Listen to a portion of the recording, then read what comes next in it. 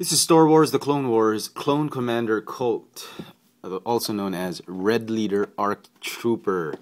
Figure is part, I believe, of the third wave of 2011, and here is the rest of the assortment. Alright, if you already have the 4-pack of the Clone Wars ARC Troopers, the 4-pack that Hasbro released, you will recognize that this is the same mold of two of the figures. So congratulations, Hasbro, for milking yet another wonderful mold. And I have to say, folks, this is one incredible Clone Trooper mold. I can't remember which episode he appeared in. It was Camino, I think. Defend Camino. I can't remember. But really loved the way the ARC Troopers look. And if you're a big fan of the ARC Troopers, and a big fan of Clone Wars, you've got to get this figure. I wouldn't go as far as getting it off eBay or some scalpers. Just wait for it on retail. I'm sure you'll find it. Sooner or later, your stores are going to restock it. Just be patient.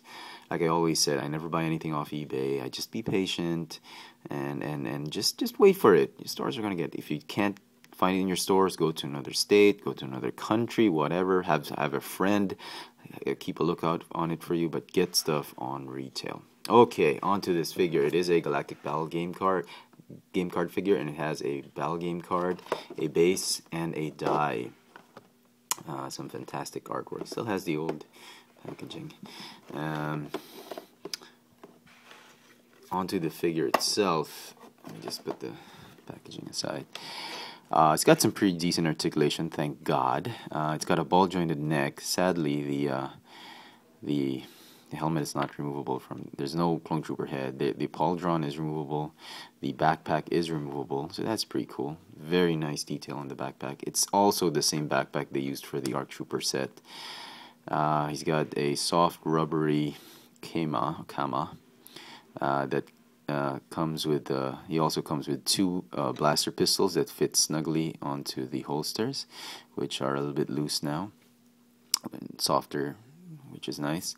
Articulation's got a ball jointed neck, as you have shown you, ball jointed over torso, ball hinge shoulders, ball hinge elbows, and just a swivel wrist. Now this one's pretty loose. I don't know why. Swivel wrist, that's okay. I don't need a ball hinge wrist.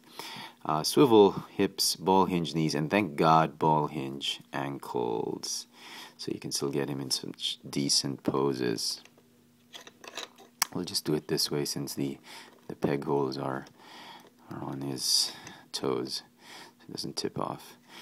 Okay, he also comes with this, okay, some degradation right there. This bazooka. On mine it doesn't fire. I don't know why. Anyway, whatever. I don't really need it. Why does everybody have a bazooka? Only Captain Rex doesn't have a bazooka. Well, he has that rifle, so it doesn't really matter. So very cool. I like the paint apps on this one. Almost everyone I saw on the shelf had decent paint apps. Hardly any quality control issues. So well done, Hasbro. I really like it. I wish your Marvel Universe team would use the same kind of quality control and quality assurance on the paint apps that they have on Star Wars figures. So very nice. Must have, definite must have for all you Clone Troopers and Clone Wars fans out there. So that's my review of Clone Commander Colt from Star Wars: The Clone Wars. He is CW number 52. Now before I go, I wanted to just give a shout out to a loyal subscriber, somebody I met on YouTube. His handle on YouTube is E9664. His name is Basti. He's really a great kid. Been a loyal subscriber. He's into Star Wars. No, not Star Wars. I don't know if he's into Star Wars, but he's into a lot of Transformers. Maybe some Marvel, maybe some Star Wars. So anyway, he decided to give me a bunch of stuff. Very nice of him. So thanks very much, Basti. Really appreciate it. He gave me this really cool Lego Clone Trooper pen. He hasn't used this. He has never used this, as he says. It's very cool. It's got a nice grip on it, and it has like a Lego Stormtrooper on top. So very cool. Also sent me one of these. These are, I think, toppers from Jollibee. They're a Jollibee Happy Meal. Over here in the Philippines, Jollibee is like the #1 fast food chain. It's a Darth Vader.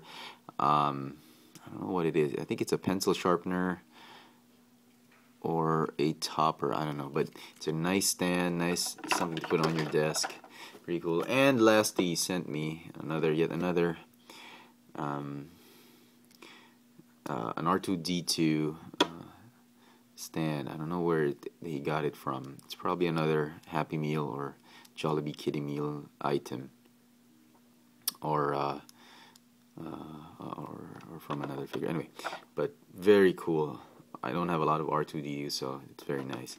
So Basti, thanks a lot. Thanks very much for your loyal support and for giving me a bunch of Star Wars stuff. All right, so there you go, folks. If you want to know my latest toy purchases and upcoming reviews, please follow me on Twitter at www.twitter.com/fxfranz.